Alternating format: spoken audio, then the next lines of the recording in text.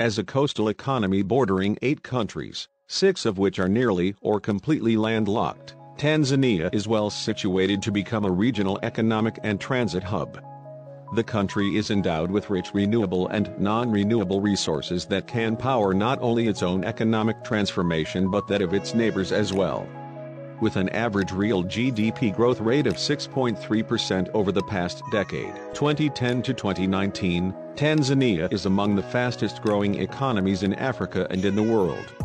According to the Bank of Tanzania, BOT, and the International Monetary Fund, IMF, the real GDP of Tanzania grew by 4.9% in 2021, reaching $70.28 billion.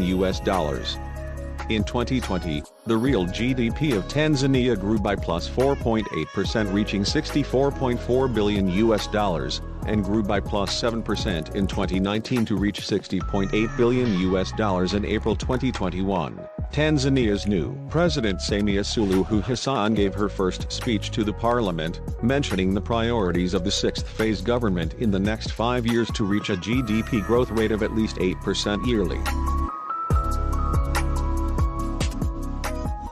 Tanzania key economic sectors.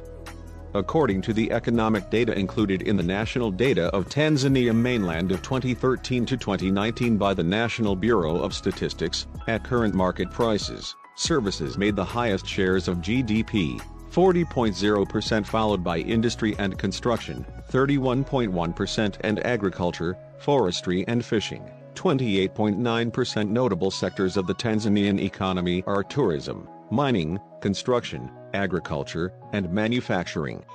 In November 2020, the late President Magufuli announced that in the next 5 years its government will put great emphasis on key economic sectors, especially agriculture, livestock, fisheries, industry, mining, trade, and tourism. The IMF projects a GDP growth for Tanzania of plus 5.1% in 2022, and 6.0% in 2026.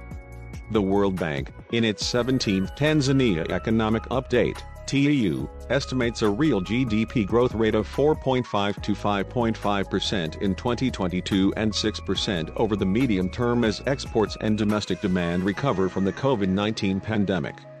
The government will need to strengthen its pandemic response in the short term while laying the groundwork for a private sector-led recovery over the medium to long term. But the AFDB projects a slightly faster economic growth of plus 5.0% in 2022, and by plus 5.6% in 2023. Tanzania's NI per capita rose by 6.1% during the 10-year period 2010 to 2019, from $720 to $1,080. In 2019, Tanzania became a middle-income country with a NI per capita of $1,080 against an average of $1,550 in sub-Saharan Africa. The total value of foreign investments in Tanzania in the period March-November 2021 reached $4.144 billion. This is 300% more than the $1.013 billion in FDIs in 2020. Investments were drawn mostly to the mining sector, the oil and gas industry, and the primary agricultural products sector: coffee, cashew nuts, and tobacco.